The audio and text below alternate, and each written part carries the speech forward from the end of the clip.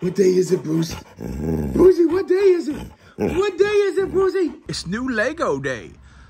March the 1st, 2024, Lego Group releasing 50 new sets.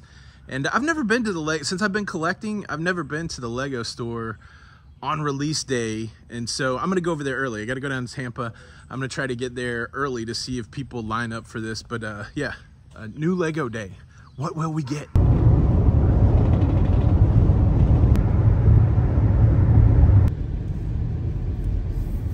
All right, here we go, 9:20 a.m., Brandon Town Center Mall. Lego store is just beyond the doors here. Of course, the big set coming out, Snow White and the Seven Dwarves. We also have all these new miniature Star Wars ships.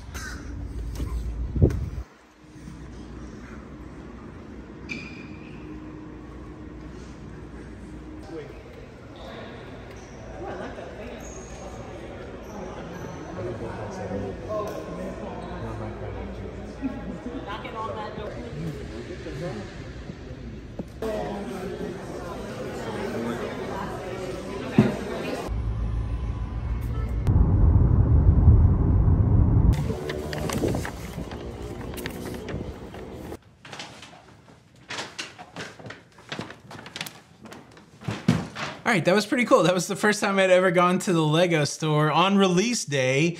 And, you know, it's one of those things, like it's exciting to have the sets right away. But for me, I like to collect sets and then sometimes I build sets, sometimes I don't. So having them on release day, it's not that important, but there are a couple sets that I do want to build right away.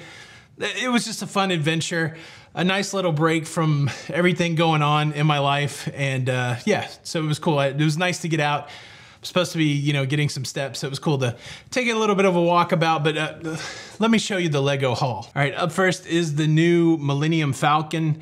These are like kind of mid-size ship builds. They make really big versions of these ships. This signifies a new release for Lego, where they're going to be releasing a lot of these Star Wars ships in this scale. So we have the Millennium Falcon, we also have the Tantive 4, and we have the Invisible Hand as part of this release. Now this isn't the first time that they've released this scale. They used to call it MIDI scale or mid scale. They've changed that marketing.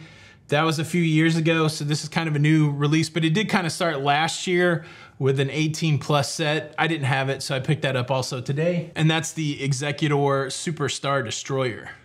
Another new Star Wars release today for the Lego Group, celebrating the 25 years of Lego Star Wars, is a scaled down R2-D2.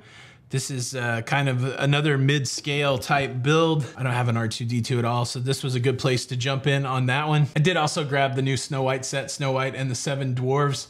What a cool build this is. I think this is gonna be a super popular set.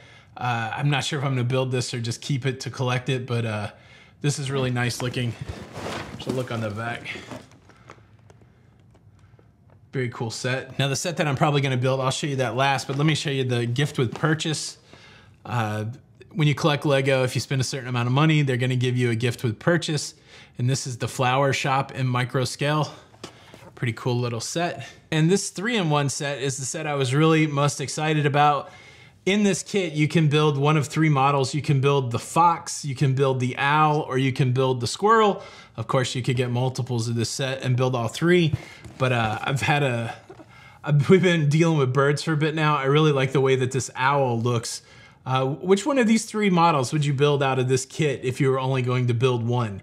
Because that's what I'm faced with right now. Right now, I'm kind of leaning toward the owl, but I don't know. There you go. There's my March the 1st, 2024 Lego haul. Still a lot of sets out there to explore, but I was really excited to get those new Star Wars ships, the R2-D2, the Snow White, super cool set, and of course the 3-in-1. Yeah, which set caught your eye? If you could only choose one set out of this haul, which one would it be? Leave a comment below. Thank you so much for checking out the videos. Subscribe for more. This is Tony, and I'll see you in the next video. Bye. What day is it?